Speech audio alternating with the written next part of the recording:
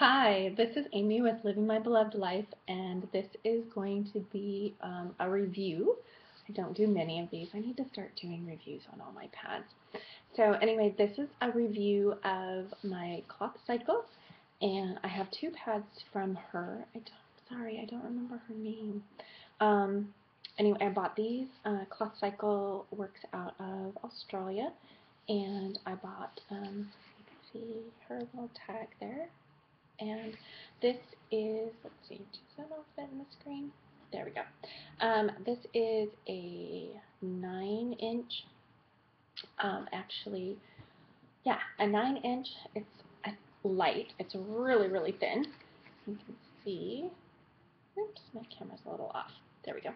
It's really light, really thin pad. I like that. It's bamboo flannel, and that's why I bought this, because I really want to try bamboo flannel. So the bamboo flannel is actually this side, and you can see it's got the little pills just like flannel typically does, as we know.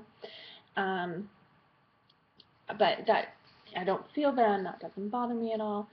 It is a booger to get clean. That's more about bamboo flannel than ClothCycle. She does the serged edges, so you can see that there. And they look great. I mean, they look fine. I don't have any problem with that. This is the back, which is just a regular quilter's cotton with these butterflies and the blue. And it says Renew there, which I think is really pretty.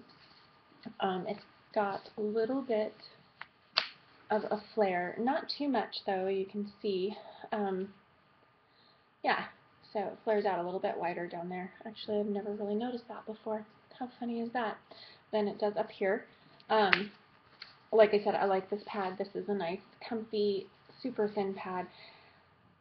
So it's the bamboo flannel on top, and then its core is, which I have wrote it down here, bamboo fleece and organic hemp fleece, and then PUL on the inside. So I've never leaked through on this or anything. It's a great pad. I really like this. It's a nice, comfy, go-to light pad. The second pad I got is a 10-inch. This one happens to be hemp jersey. This is the backside. She called this one a slub cotton, and it reminds me of linen. You can see the little lines on it there, sort of like a linen has. And there's her tag again. But these little geishas are just super cute. This is actual hemp jersey side.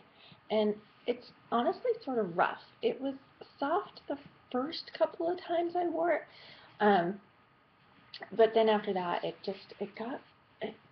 it's rough. It's not soft to the skin. It doesn't bother my little bits down there, but it's not nice and comfy like when I put on the bamboo flannel, and it's just like, sort of. So that is really sort of disappointing. This one is a moderate, so it is definitely thicker than, here, I'll take the other one too. We'll put them together. It is definitely thicker than my thin one here. You can see there. So it doesn't look that much thicker, but it really is. It's got the same core, so the bamboo fleece, the organic hemp fleece, and then the PUL backing. So again, I've never leaked through this or anything. It's held up well. It is starting to fade a little bit. I believe it's hand dyed. So its color just isn't quite as vibrant. You can kind of see how it's off there a little bit. So that's been a little bit disappointing as well. So overall, I mean, it's a nice pad. Also, this one is just a straight cut. There you go. This one's just a straight cut as opposed to the other one with a little bit of the flare. And I'm actually finding I prefer flare.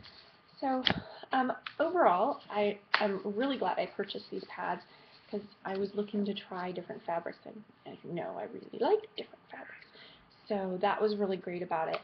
But shipping was expensive because it came from Australia all the way to the U.S. But I would order from her again. I'm happy with the quality of the pads. I just certainly won't ever buy another hemp jersey. That's all I can say.